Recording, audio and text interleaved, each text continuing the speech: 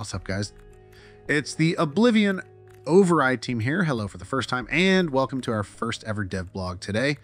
In our previous Steam post, we teased some concept art for our stage 4 map, and we hope that has got you excited already. Great. But hey, we've got something bigger to share today. Let's get into it. So this is something we've been preparing for a while, and we're super pumped to finally share this with you all today. We will officially launch into full release in the next year, bringing along some new features, including the addition of Stage 4 Final Boss and a new female mecha. I note, it's been a long journey since the launch of our AA. Big thanks to every one of you for the valuable feedback. Oblivion wouldn't be the game it is today without it. In the 1.0 release, we're all about level up, the gameplay and combat experience, and now join us on exploring things we've changed and the new features we've added to the game. Let's dive right in. So let's start with early game changes. So a lot of you brought up how the early game could have been more accessible with a lot of item skills being locked at the beginning stages. You're not wrong. Character progression has been a bit of slow burn in the current patch, and we totally hear you on that. To address this, we're making killing bosses much more rewarding in 1.0. You could expect a boost in Nazis and weapon drops after defeating them. We're also slashing the total nanites needed for talent upgrades at the talent share from 8,000 to 6,000. So you could actually spend on other cool stuff. Also, guess what?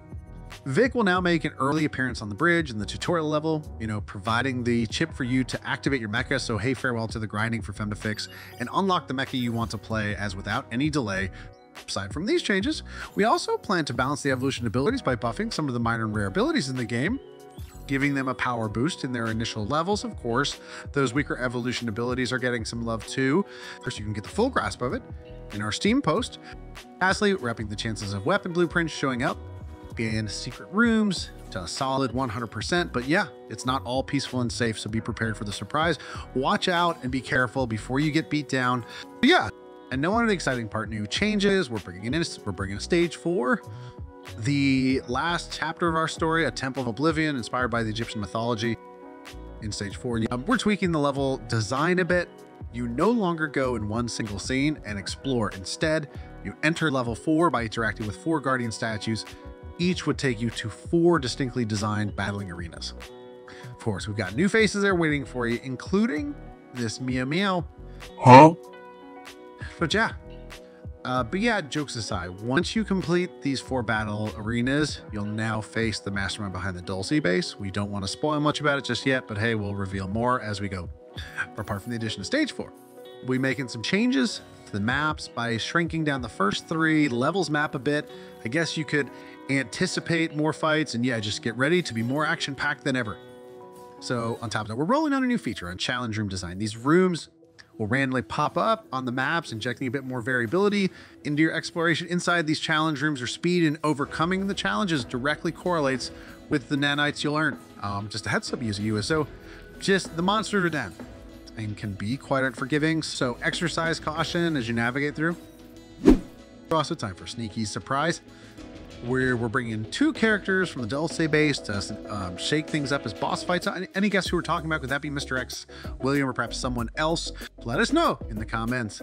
Now, let's talk about weapon changes. Despite we have designed over 26 weapons, we do see a phenomenon where most guys stick to 1 weapon throughout their whole playthrough, which we hope to change and encourage more weapons to be played, and some underestimated weapons to shine, while introducing the concept and design of weapon evolution attributes. Now, keep an eye out as you can stumble upon weapons with these attributes randomly scattered across the map or collect them as rewards after boss fights, as mentioned earlier. The attributes subtly enhance the existing power of each weapon, and we hope this adds a more nuanced and strategic element to the game. Of course, you could always add or place these attributes in the reforging room, mix and matching them to create a weapon that's tailor-made for you. And finally, in the last segment of our video, we're introducing Pocketai, your digital collection book, which will be conveniently placed next to the talent share, so be sure to check it out when you pass by in the 1.0 patch. This is to help you view your game gallery and track your in-game progress. You can easily explore your collection and achievements within the game. It covers everything from weapon details and items to monster info. Convenient, isn't it? And that's a wrap for today's video. We've covered everything we wanted to share today. Thank you all for tuning in. We're new to this as well, so bear with us on any tiny slip-ups, but we hope you had a good time with us today. In the next dev blog, We'll reveal more details on the 1.0 update featuring the new female mecha character and diving deeper into the overarching storyline. Stick around. We'll be back with more. If you enjoyed the video, throw us a like. Thanks so much for hanging out and see you in the next one.